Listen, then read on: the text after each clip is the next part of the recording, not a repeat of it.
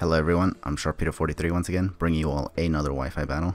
My opponent for this battle is going to be Joedor once again, and this battle is actually not necessarily going to be a typical OU battle. It's actually going to be, I guess like a bingo kind of battle? I don't know. It's because the thing is that Joe actually created like a custom format kind of a thing, like called bingo battles or something like that, like the bingo format or something, where he actually randomizes a list of Pokemon that are like, I think like 25 Pokemon, and he just has to pick like 6 of them from that team to actually like he has to make it, and then he has to battle people with it, and every one of his Pokemon has to get like a kill or something. Like he'll keep using Pokemon, and every mon that gets a kill gets swapped out with another Pokemon from the 25 lists, from the list of 25 that were rotated and whatnot, or something like that. I don't know how to explain it honestly, but bottom line is that this is not like a typical OU battle. It's been customized basically by Joedor. So yeah, but anyways, Joedor is someone that I haven't battled in quite a long time. In fact, I think the last time we battled was when he had that OU tournament, which is actually kind of crazy. It's because lately I've not been able to be on his streams nowadays because he's been streaming very, very late. So, and nowadays I have to sleep very, very early because I have to wake up early in the morning to work, because working out in the middle of the day is not the best thing to do during the summer, in all honesty. So, but yeah. Anyway, so this is gonna be the teams that I have for him. Or he's gonna use and what I'm gonna use, what we're gonna use basically. He's gonna use what's it called? Rabambi. There we go. I almost forgot that damn thing's name. But yeah, he's also gonna have Tornadus-T. He's gonna have Avalugg, Alolan Golem, Greninja, and Stakataka. I'm gonna use Lucario, the God, Bulu, Jolteon, Milotic, Bronzong, and Sharpedo. Now, for some of you people who've been watching a lot of my videos, you should know that this team is not a counter team. You should know very well that this is a team that I used against your boy Vanderforge in the Valhalla League for week 2. And if you don't believe me, just check out the video. I'll link it in the description below. But yeah, so I'm gonna be using this team because he said that this was gonna be like a randomized team kind of like battle, like where he kind of picks a bunch of random things and just randomly makes sets for them or something like that.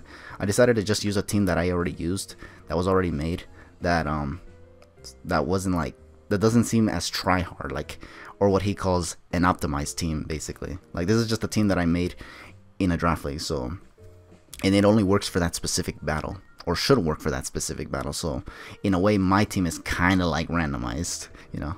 But anyways, enough of my rambling. This is gonna be the battle. I thought this battle was actually kind of interesting.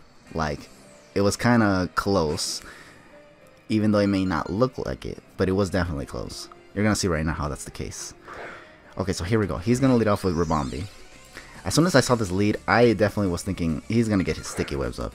So I led with Lucario here and just wanted to go straight for the Meteor Mash, because if he gets the sticky webs up, I'll at least be able to take it out with the combination of Meteor Mash on the off chance it's Sash, and then E-Speed and Retaliation. So here I go for Meteor Mash. I miss straight out of the gate, which is really, really annoying because now I don't get any damage on this incoming Tornadus.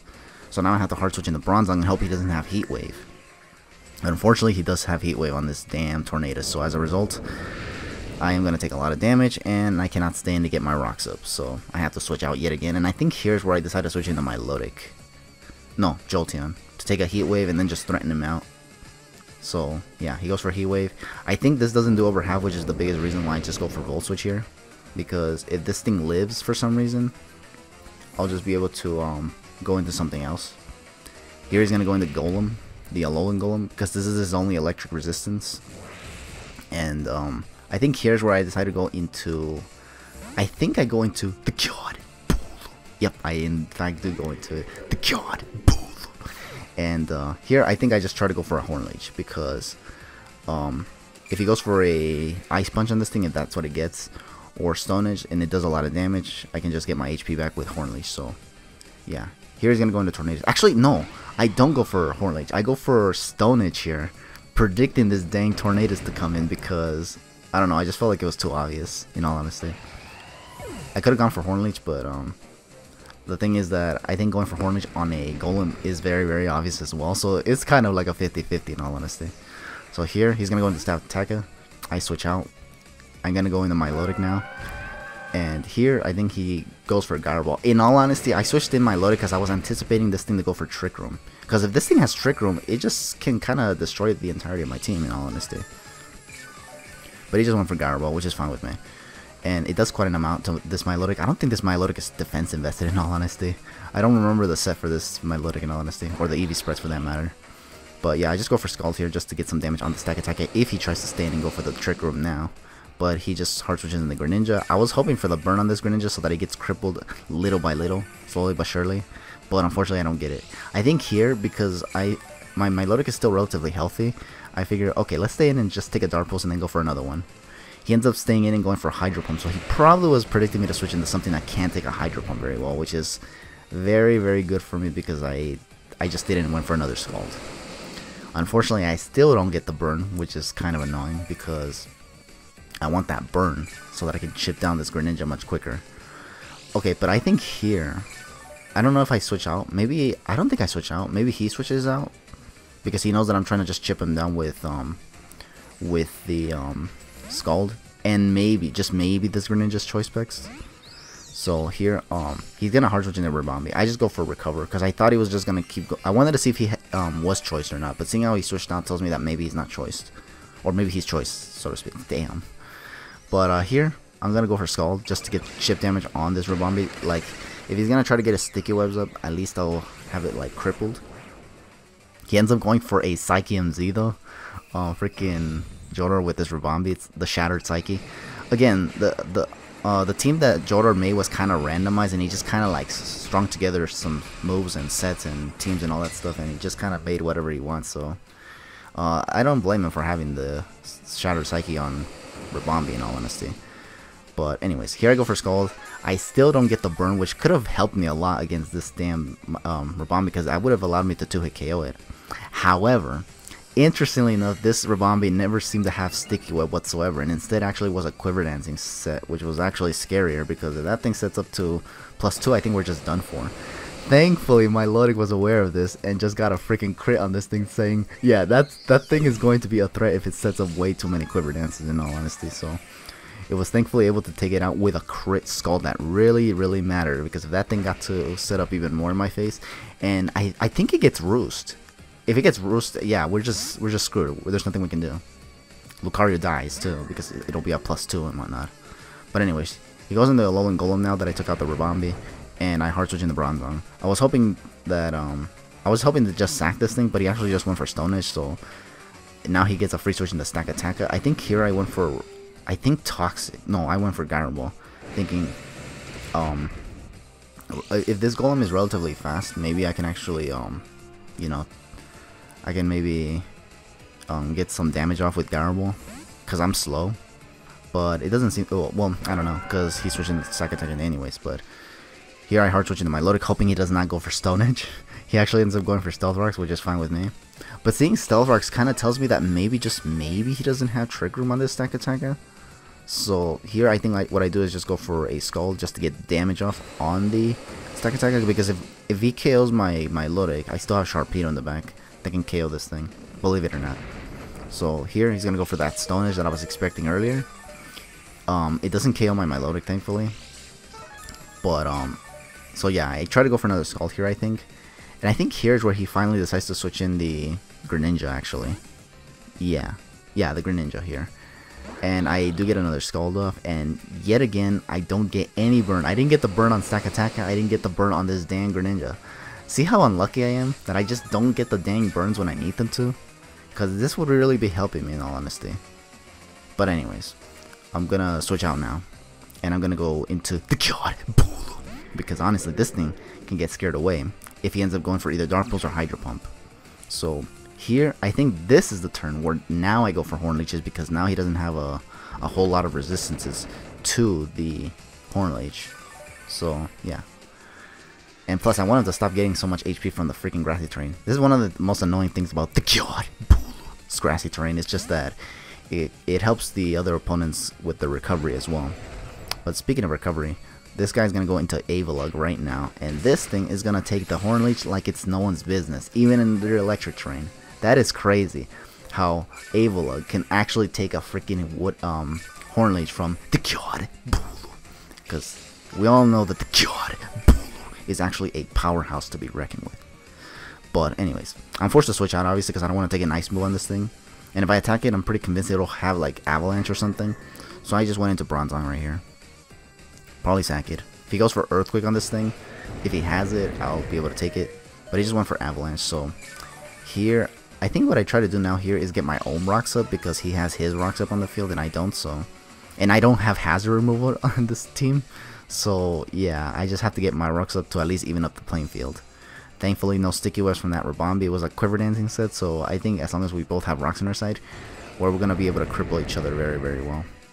Here, he goes for another Avalanche, which gives me the opportunity to maybe just go for a Toxic before going down with this Bronzong. It's only a matter of whether or not he predicts me to go for it or not, and thankfully he does not, because he could have easily switched in the Stack Attacker right here predicting the Toxic, but thankfully he didn't.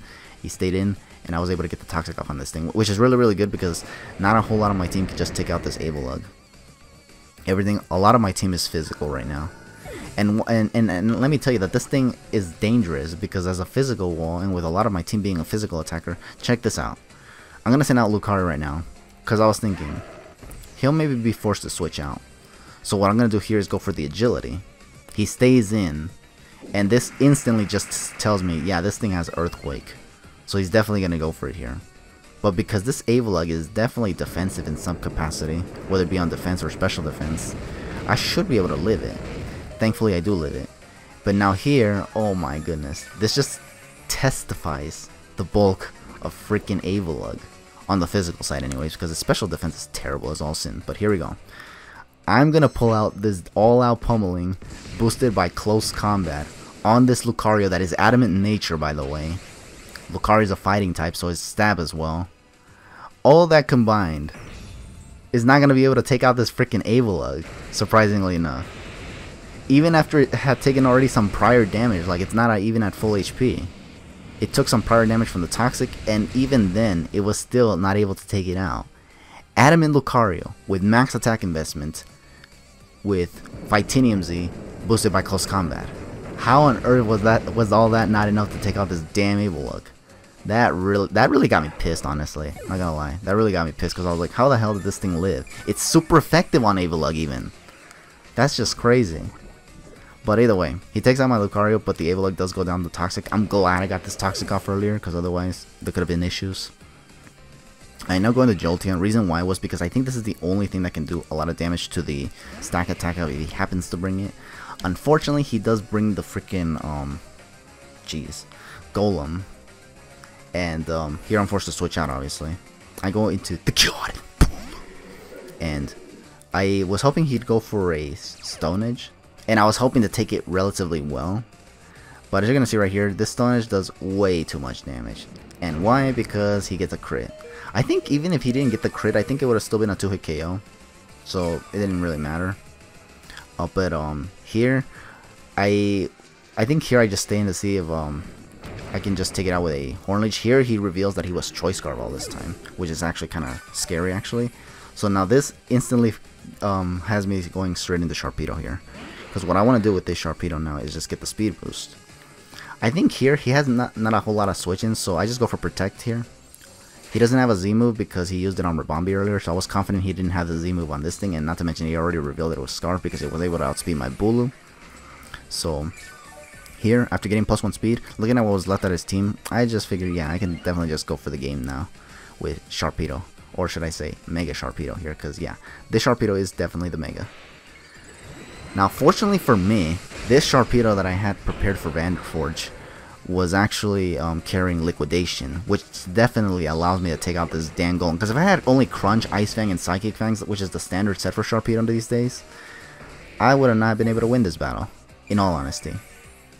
This Golem would just Wild Charge my Milotic, Wild Charge my Sharpedo, and Wild Charge my, I forgot what was my other Mon that was left, but it was going to be able to late game sweep, in all honesty. But thankfully, I was able to I had Liquidation. This Greninja comes in, I can take it out with Crunch because it was thankfully weakened enough for me to take it out. And then here, he's going to send out his last Pokemon, which is Stack Attacker. And because again, I have Liquidation, I am able to take this thing out. If I had Crunch, this thing would have lived, probably gone for Superpower or something. But thankfully I have Liquidation, which is just enough to take it out. So damn, I got me a nice Sharpedo sweep right here, which is really, really cool. Against your boy Joedor. I don't think I've ever gotten Sharpedo sweeps against Joedor, in all honesty. I could be wrong, but I don't think I ever have. And if I have, well, I haven't had one where I showcase it, which is really, really cool. But anyways, that's going to be the whole battle. Good game once again to Joedor. I'll leave his handles in the description below so you guys can check him out, because this guy is awesome once again.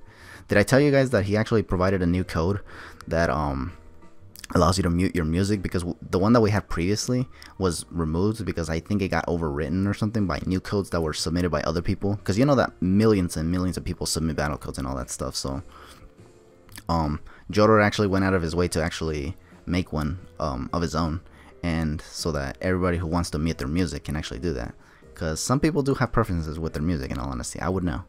But anyways, if you guys want that that code, I'll leave it in the description below as well, so you guys can use it, because it's a pretty cool code, by the way. But anyways, with all that said, thank you all for watching this battle. I'll catch you guys in the next battle. For now, just take it easy.